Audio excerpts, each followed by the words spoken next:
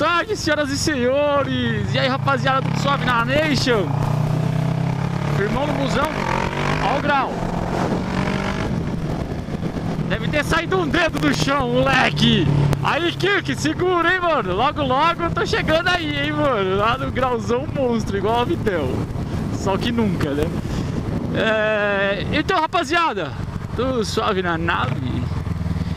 Mano, indo direto ao assunto pra não ficar um vídeo comprido, eu assisti ontem um vídeo do Gru Link.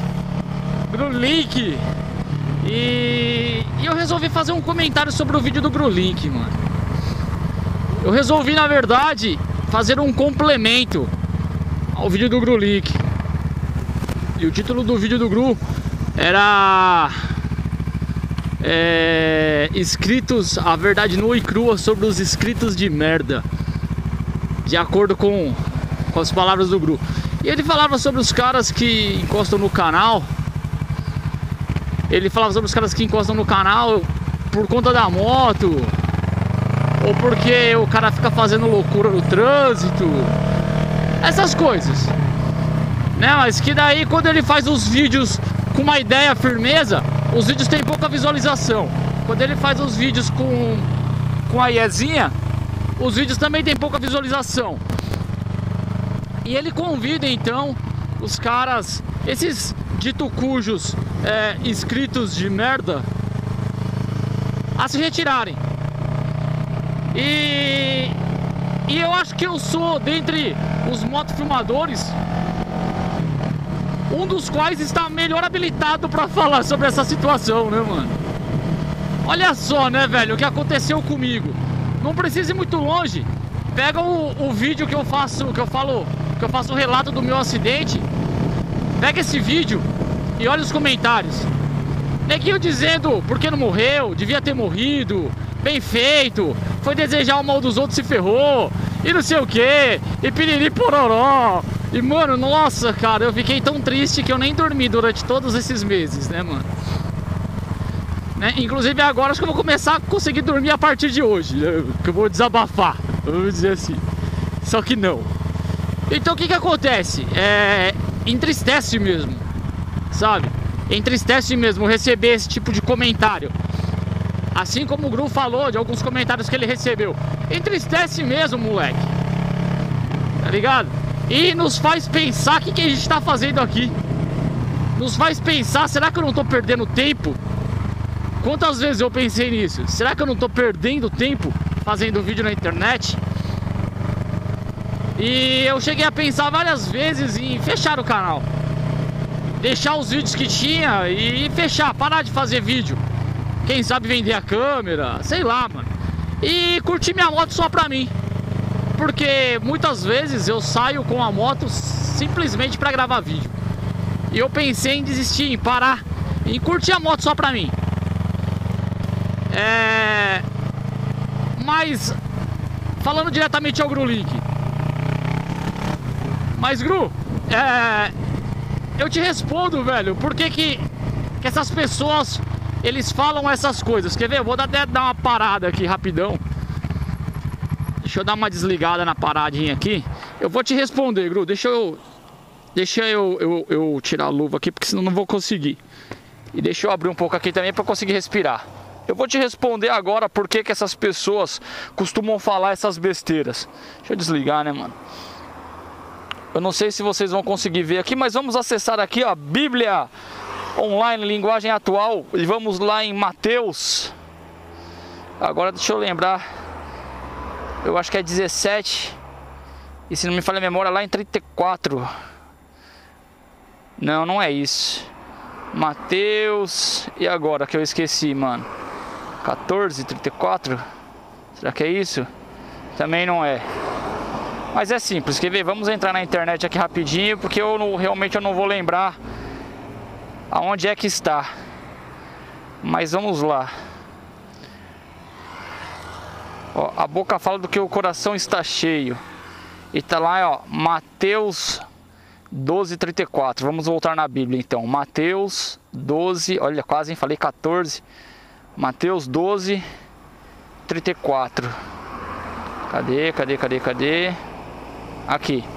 Então aqui tá dizendo o seguinte: ninhada de cobras venenosas, como é que vocês podem dizer coisas boas se são maus? Pois a boca fala do que o coração está cheio.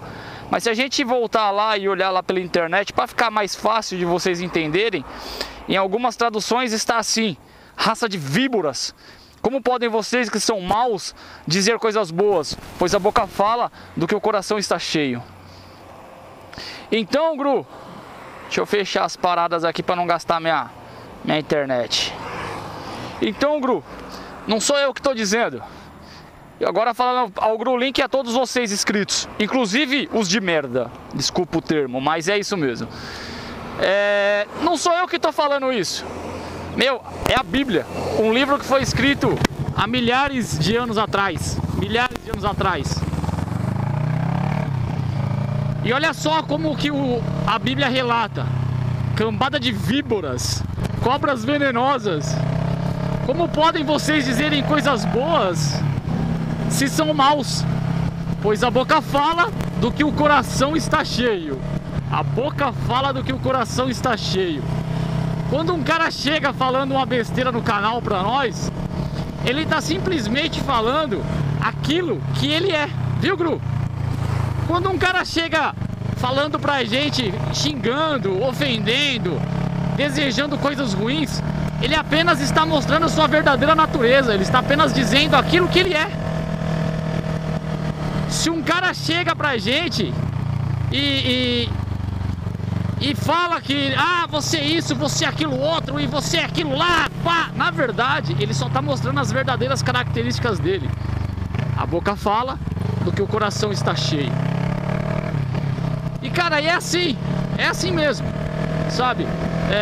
Por muitas vezes eu pensei em fechar o canal por conta desses comentários.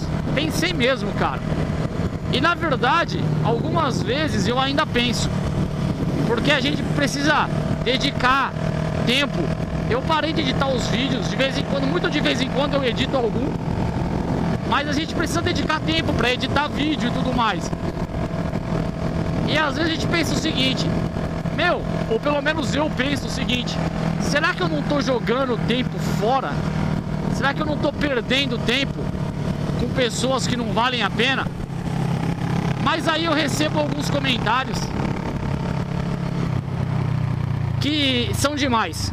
Essa semana, por exemplo, eu recebi um comentário, acho que até no último vídeo, é isso mesmo, pode olhar meu último vídeo aí, que é o vídeo que eu falo da treta.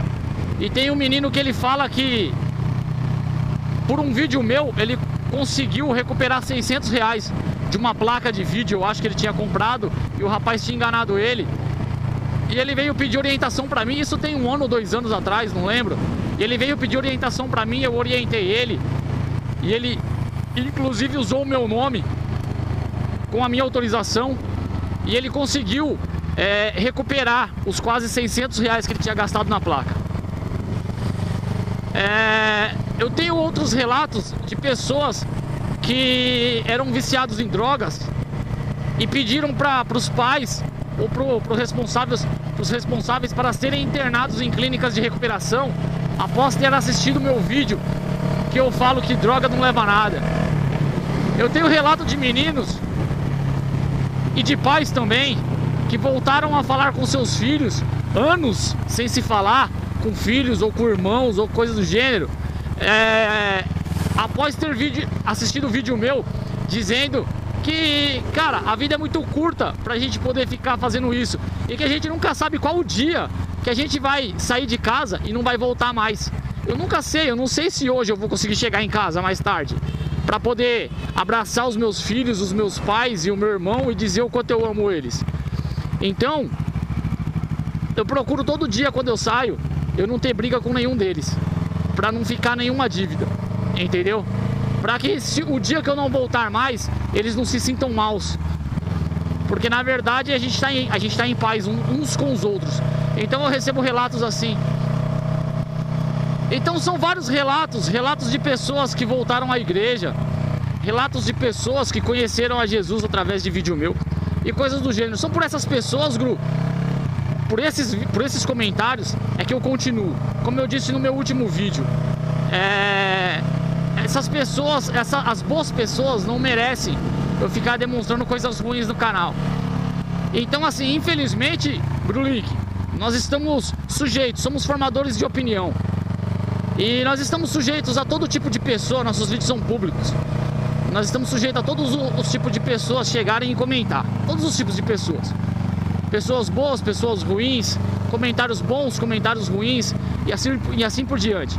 No próprio vídeo que eu gravei, no último, que eu falei que eu tô muito cheio de coisas boas pra me importar com coisas ruins, teve um maninho que chegou e falou assim: cara, você não tá se importando demais com bem materiais?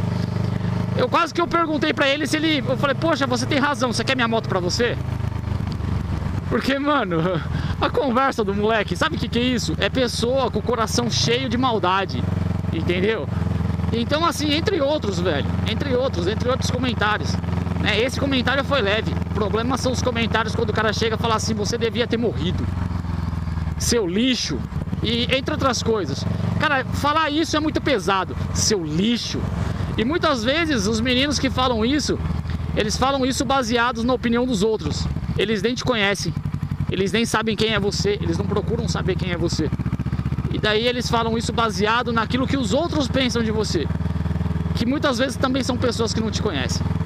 Infelizmente, então, nós estamos suscetíveis a esse tipo de coisa, esse tipo de comentário, esse tipo de coisa. Mas enfim, por outro lado, aqueles que nos conheceram pessoalmente, aqueles que nos conhecem pessoalmente, eles sabem quão bons, quão pessoas boas nós somos. E é por essas pessoas que eu continuo fazendo vídeos, é por essas pessoas que eu continuo aqui no canal, procurando passar boas informações assim como você. Então vamos continuar, né, mano? Vamos continuar. E assim, mano, na boa, que essa raça de víboras, que eles se danem, velho. Tô nem aí pra eles. Você tá? Você tá, Gru? Eu acho que não também, né, velho? Então esses caras que se danem, velho. Vamos continuar fazendo nosso trampo, né? Muito bem feito, diga-se de passagem. Tem os que não gostam, tem os que gostam. E assim, meu, nem Jesus Cristo agradou a todo mundo, velho. Quem sou eu pra agradar? Enfim, então é isso aí. Aquele abraço. Fiquem todos com Deus. E até o próximo vídeo, moleque.